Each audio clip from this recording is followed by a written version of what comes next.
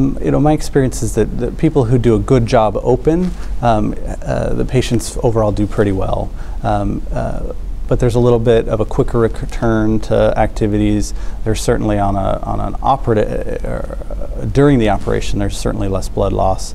The introduction of robotics has changed our thinking about surgery quite a bit, such that we're able to get patients out of the hospital more, and that's affected the open patients as well.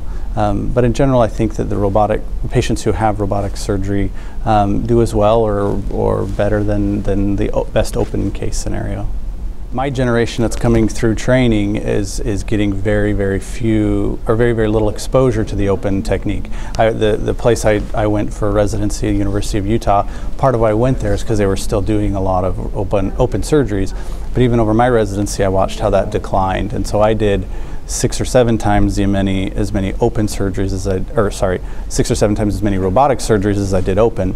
And so now as I go out and practice on my own, and I have that option of doing robotic or open, I'm much more comfortable doing robotics. And so I think that's the trend we'll see, is that the next generation that comes through is more comfortable doing robotics as a surgeon, and so they're much more likely to do that.